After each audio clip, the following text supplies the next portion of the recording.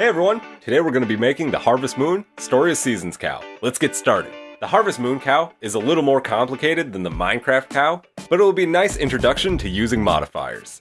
Go into Right Ortho View and switch into Wireframe mode. Navigate to your Modifier tab, which looks like a blue wrench, and click Add Modifier. What we want is the Subdivision modifier. Notice how it changed how our cube looks. As a personal preference, I like to disable Optimal Display. In edit mode, we can see that our cube is still a cube, but the modifier is changing how it appears. The goal is to turn this cube into our cow's body. So select all with A, and scale on the Y axis a slight bit. And turn up the viewport display of the subdivision modifier to 2. Shape your cow however you want, but I'm going to flatten the cube on the Z axis. I think it's a good starting point for the body, so let's apply our modifier. Tab into object mode and select this drop-down menu. Choose Apply. This will change our cube's geometry to that of the subdivision modifier's preview. In Vertex Select, use C to circle select these back vertices. Enable proportional editing with O, use a fairly large fall off. Scrolling your mouse wheel up and down will adjust the size of your proportional fall off. And pull this back up. I'm also going to pull down some of these vertices. I want the body to taper near the front slightly. Alt select this edge loop and scale down on the X axis. Use a small proportional fall off. In edit mode, select all with A. Under the face menu, select Shade Smooth. Let's add another cube, Shift A, choose Cube. Put a subdivision modifier on it as well. Turn up the viewport display to 2, and disable optimal display if you're like me and you like seeing all the edges. This is going to be the head. Grab it in object mode with G, and put it where you want the cow's head to be. Still in object mode, Shift D to duplicate this object. This will be the cow's mouth. Get the head and mouth where you want them, and scale the mouth object down on the Z axis. The mouth is also a little bit wider than the head in all the references I'm looking at, so scale it up on the X axis. In edit mode, select all the faces for these two objects and change the shading to smooth. There's a lot of jagged edges where these low poly spheres intersect. We'll fix that later, but for now, you can just adjust the subdivision levels. I'm going to move the mouth forward slightly. I want to apply all of the subdivision modifiers, so change the viewport display back to 2 and select Apply from the drop-down menu. Remember that modifiers can only be applied in object mode. Select all 3 of these objects and tab into edit mode. Select half of the body by left-click dragging, then hit X to delete select vertices. Add a mirror and then subdivision to each of the objects. The order of modifiers is important. I'm going to scale up the objects slightly to make up for the subdivision shrinking them. Let's add the legs. Tab into edit mode, switch to face select, select these 4 faces, hit I to inset faces. Select these back 4 faces and do the same. With vertex select, select and double tap G to activate edge slide. Slide the 4 corners of each of these inset faces to make it more circular. Also disable proportional editing just in case. Hit Shift A, add an 8-sided circle, open up this box and change the vertex count to 8. Move and scale this circle. We'll need a couple more circles, so duplicate this circle with Shift D and move the spare out of the way. I'll select this circle again, try to position it directly under where the leg will come out of the body. Rotate and scale as needed. Bottom view might be the most useful for placing this circle. When it's in place, select this middle vertex and delete it. Alt select this loop of vertices and Shift Alt select this loop. Hit F3 to bring up the search menu, type in Bridge Edge Loops, and choose it. There's a bunch of options over here, but they don't matter because it worked with the default settings. Select this spare circle and do the same for the back leg. Delete the middle vertex and bridge these 2 edge loops. Position the spare circle to be the bottom of the leg. Select these 2 edge loops and bridge them. Alt select the bottom circle, duplicate it with Shift D, and move it to be the bottom of the back leg. Move it to be the bottom of the back leg. Bridge these edge loops. Use Ctrl R to add an edge loop to the leg. Click once to confirm the face placement, and then slide it down to be near the bottom of the leg.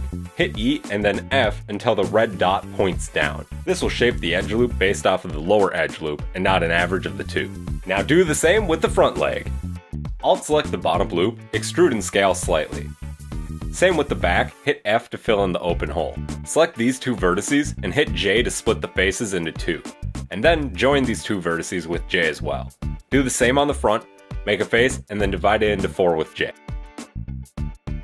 Add another edge loop to the leg, move these two vertices forward. And the same with the front. This time you can try using proportional editing. And that's pretty adorable. Let's make an ear. Add a cube, put it where an ear might go. Wireframe might be easier. In edit mode, select all and scale down. Add a subdivision modifier. Make the display 2 and turn off optimal if you prefer. Scale it down slightly on the Z axis and on the Y axis. In object mode, position it where you'd like it and scale it. Apply the modifier. Alt select this edge loop and delete vertices with X. Select the vertex in the front and select all with Ctrl L. Delete with X. Alt select this edge loop, extrude with E, and scale. This should be enough geometry, so fill in this face with F. Select these vertices and join them with J. Do the same horizontally. And then continue to connect with J until they're all little quad faces. Select these 9 vertices and move them back. Add an edge loop here with Ctrl R and move it forward. Turn off proportional editing or significantly reduce the fall off. Select all and shade smooth. Make whatever changes you want. I scaled the edge loops down a little bit. I think that'll work. Select the outermost vertices in the middle and with proportional editing turn to sharp fall off, scale on the Z axis to give the ear a point. And do the same on the other side. Select these 2 vertices and flatten out the middle. And it looks good, but we need another ear for the other side. I don't want to make another, so let's use a mirror modifier. It'll mirror the object around the object's origin by default. In this mirror object field, with the eyedropper, select one of the body objects, probably the head. Perfect. Let's make the horns. Add an 8 vertex circle in object mode, position it on the head. In edit mode, scale it down and rotate. Extrude and scale, disable proportional editing with O if you need. Rotate as needed. While holding Ctrl, click to auto extrude a face to the location you clicked and scale it down. Hit F to fill the top in with a face. Add a subdivision modifier. Use J to turn this upper face into quads. Select all and shade smooth. Mirror the horn and use the head as the mirror object. In edit mode, position and scale however you'd like. It's looking good, but we still need a tail. Add a 6-sided circle. Rotate and scale, extrude a face with E. Ctrl R to add edge loops. Scroll mouse wheel to add several edge loops. I added 4. Enable proportional with smooth fall off. Hit S, Shift Y to scale on the X and Z axis. Adjust the fall off with the mouse wheel until it looks how you want it to. Select all and smooth shade. Alt select the back loop, and with proportional off, extrude it back. Add a few edge loops and scale them. I'm going to add some edge loops here to minimize some of this weird lighting. Fill the opening on the end with 2 faces, and that's good enough. Change your proportional fall off to sharp and position the front of the tail. Let's make the bell. Add a cube and position it. Give it a subdivide modifier. In edit mode, delete the bottom face. Position and scale it.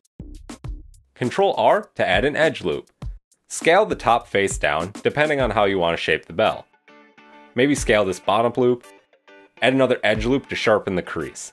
Select all and shade smooth. Add a solidify modifier. You can adjust the thickness if needed. You can change the object origin at any time under the object menu. I set my origin to geometry. Add a torus. Drop the resolution a bit. 6 and 4 should work. Rotate, scale, and position. Scale down the inner loop and up the outer loop. Select these 2 edge loops and scale on the Y axis. Add a subdivide modifier if you want it slightly higher res.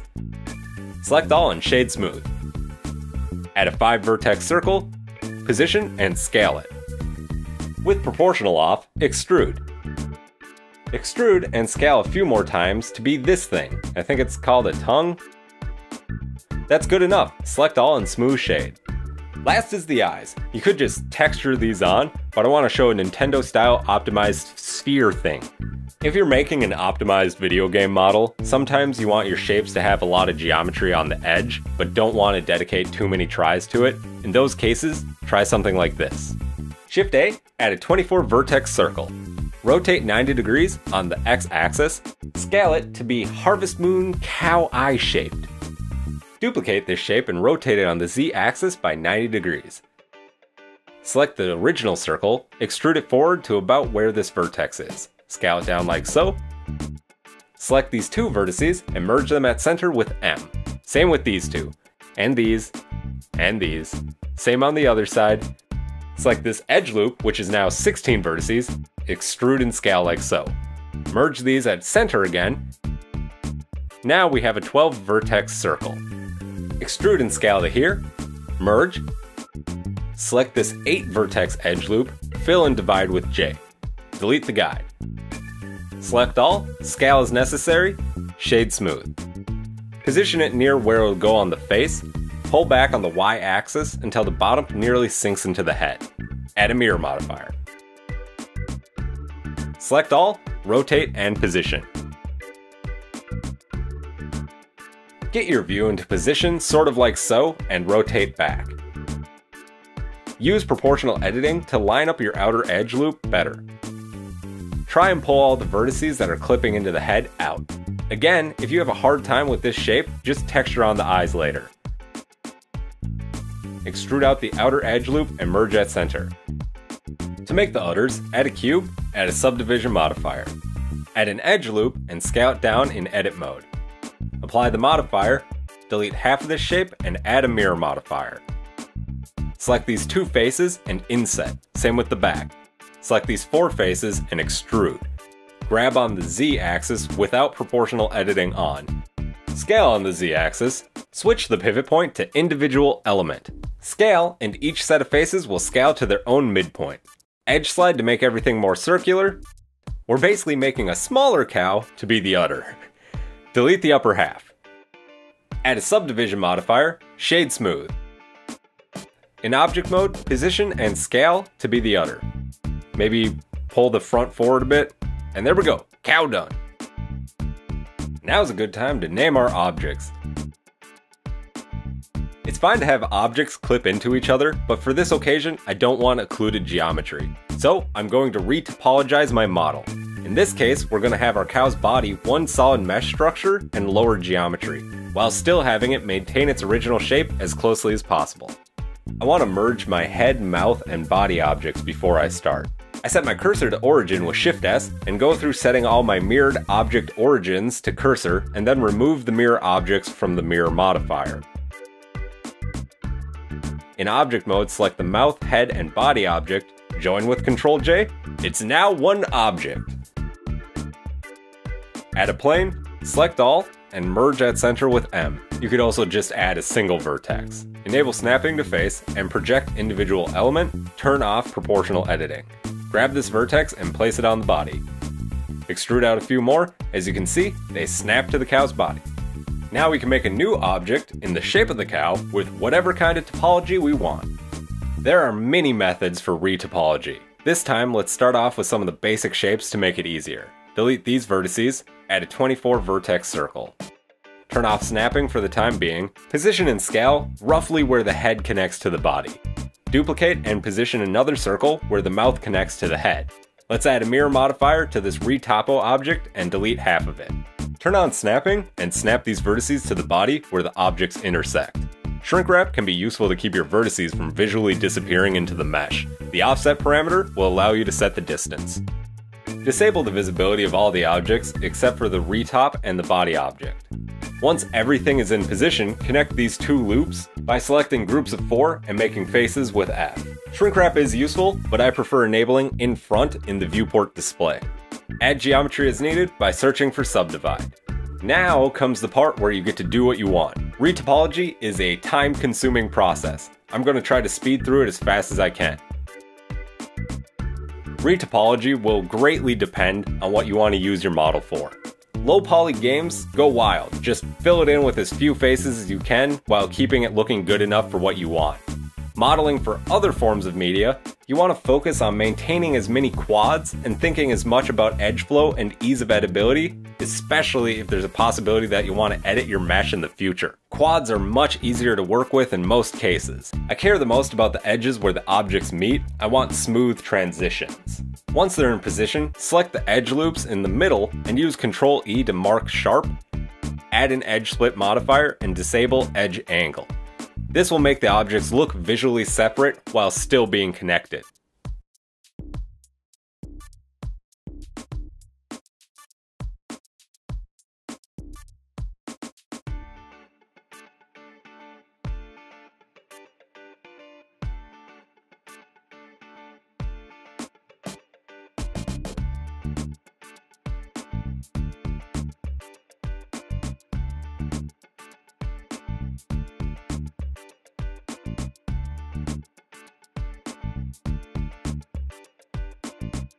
Where the legs meet the body, I added 8-sided circles as we did with the head and positioned them. Be careful while working around the legs. It'll be easy to misplace a vertex on the leg that should be on the body. Also, try to get a nice loop of quads where the legs connect to the body.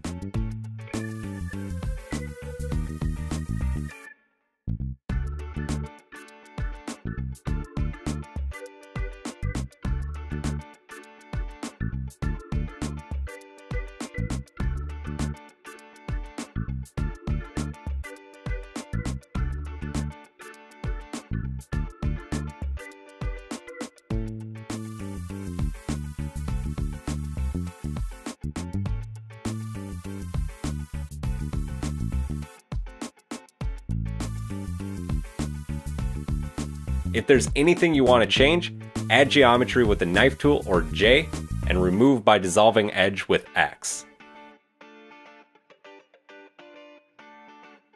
I think rather than retopoing the feet, I'm just going to copy the feet off the body object and add them to this mesh.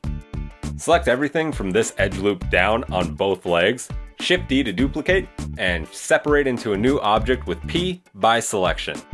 Select the new feet, Shift select the retopo object, and join with Ctrl J. Select these edge loops and hit F3, join with bridge edge loops. Might need to edge slide some stuff around. Turn back on the visibility of the body object and retopo object, and snap its leg vertices into position. And that's looking pretty good. Turn off the body object and turn everything else on. Be on the lookout for any faces that have this thing going on. Blender triangulates everything. Faces like this usually just mean that it's chosen the opposite way to triangulate this face than we want. So select these two vertices and hit J, and that looks a lot better. I don't care about keeping it quads anyway, since the mesh is done at this point. And here's my new mesh. Not perfect, but it'll more than work. If we wanted to rig this character, we would probably give it knees, however. Just something to keep in mind. Next time, we're going to cover how to UV unwrap, create materials with node setups, bake textures, set up lighting, and finally, render out our little adorable cows. Thanks for watching. I hope you found this useful. Feel free to ask any questions you might have in the comments. Love you all, goodbye!